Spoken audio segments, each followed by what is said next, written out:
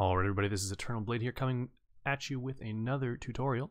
Today we'll be covering the melt modifier in 3ds Max. So I've started off here with a basic chamfer box of 60 by 60 by 60, 4 for the fillet, and length, width, and height segments of 6, and the fillet segments of 3. So let's go ahead to our modifier list here and add the melt modifier. Now this is a pretty simple modifier. The first section here, or the melt amount, basically specifies the decay of the object. So you can see as you increase it, your object kind of melts and it sort of spreads out. Alright, so let's go ahead and put this just at about 100 for now, just to get a good sort of midpoint. Now the spread of the melt specifies how far the sort of bottom portion of the axis spreads out. So as you increase that, you'll see your object sort of gets larger and then it gets smaller as it spreads out laterally as opposed to vertically.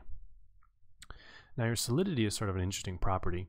Let's go ahead and change it to custom so you can see exactly what happens. We'll increase the melt a little bit here and we'll decrease that just a bit.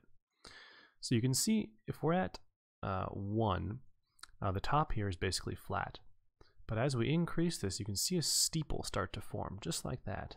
So this solidity property basically just determines sort of the relative height of the center of the object. Whereas jelly substances tend to settle more, a harder substance like glass would kind of have this point up here that would remain. Alright, and your access to melt basically just determines what is the bottom, what is the bottom melting point. So if you flip it, you'll see the top is now flat. If you change it to Y, your Y-axis is now flat, and your X-axis there. So this is a fairly easy to work with modifier.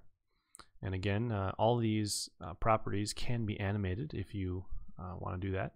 And so if you have a value of less than 1 also for the solidity, you can sort of create these sort of concave shapes that you get like the center kind of falling out, almost like a cheesecake or something like that just falls in, or maybe some bread that isn't fully baked.